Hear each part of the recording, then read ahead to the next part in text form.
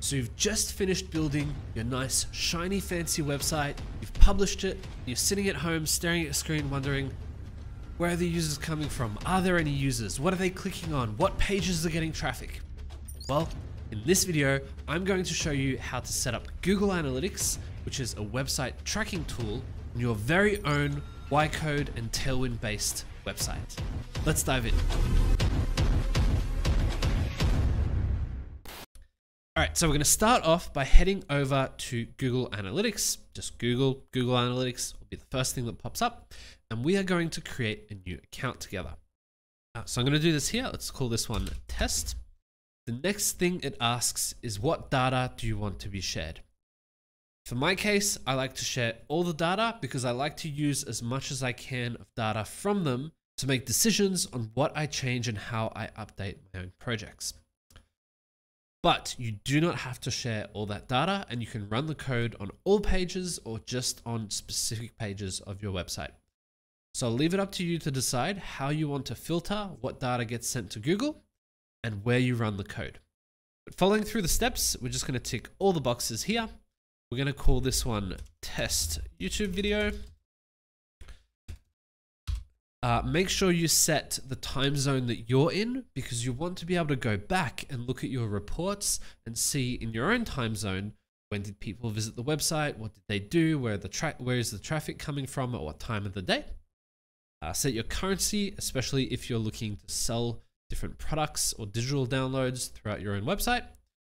Then it asks some basic information about the project. Let's just say that this is a business website for a small company, and I want to measure everything. So I'm just going to tick all of the boxes. Go ahead and create, agree, or read the terms and conditions if you're one of those guys or girls. And then it's going to ask us, what platform do we want the tracking to be for? So we're going to choose a web platform. We're going to give it the website name. So let's just call this My Test Website and create the stream. Next thing that it will give us is an overview, as well as the instructions to install our tag. So we are going to do it manually. It's quite easy. You don't need to use any plugins or additional tools. And we're going to copy the code we have here. From there, we're going to jump over to our project. So our projects are built in YCode. YCode is visual website builder along the lines of Webflow. It's a relatively new player in the market, but it's built on Tailwind, which is an extremely scalable framework that allows you to really have better control over things like colors, layouts, components, styles, while all at the same time not having to worry about things like classes and your naming conventions and your class system, because they've all been determined and all been pre-built for you with Tailwind. So I'm going to jump in here, go ahead and log in, and I'm just going to create a new project for this video.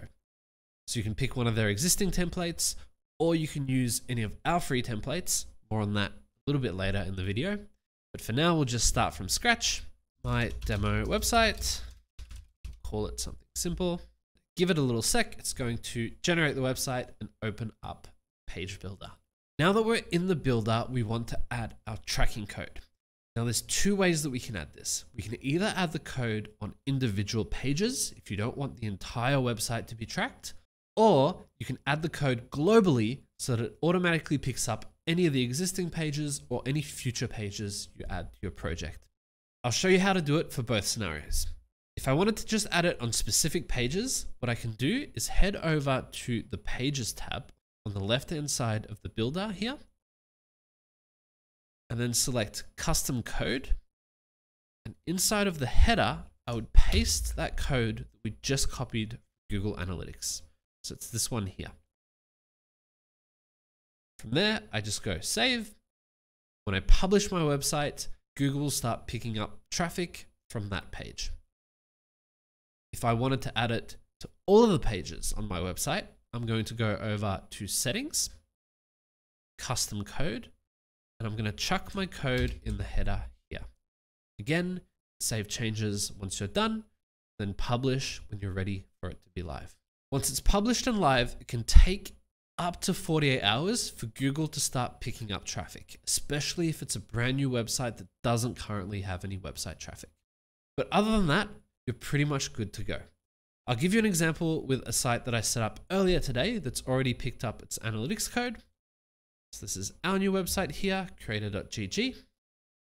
And if I go over to the homepage, you can see it's picked up the tracking. There are no users on the website at the moment, but I know that it's working and that data collection is now active.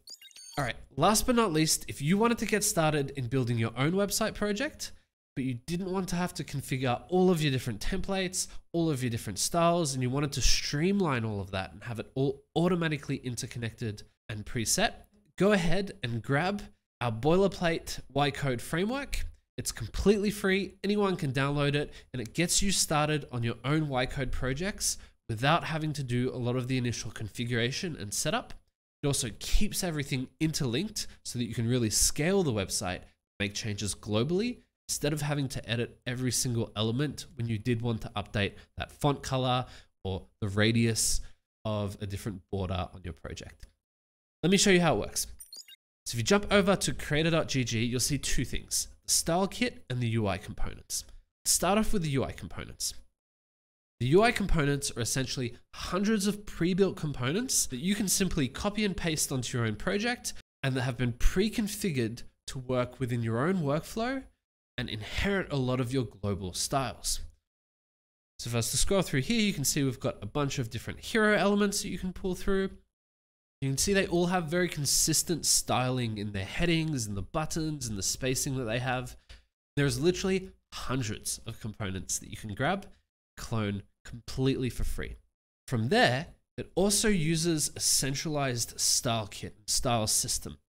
So you can then jump into your style page and change everything from your colors, your typography, your spacing, your scale, anything that you would need to change to create a real high-performing web development workflow without having to worry about all the intricacies or any of the code. It does it all for you.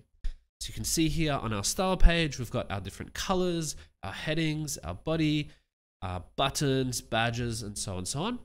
And again, the idea is you make a change here on the style page and it will apply those changes to all of the different components that you might want to use. If you then made a change on the component, you can save it so that it doesn't override all of the other styles. So you can essentially control with a sort of parent-child or master component setup where you can change big picture all of the different components and their layouts and their styles and still edit all of the children for the use cases where you needed to make one change for one specific area of your website.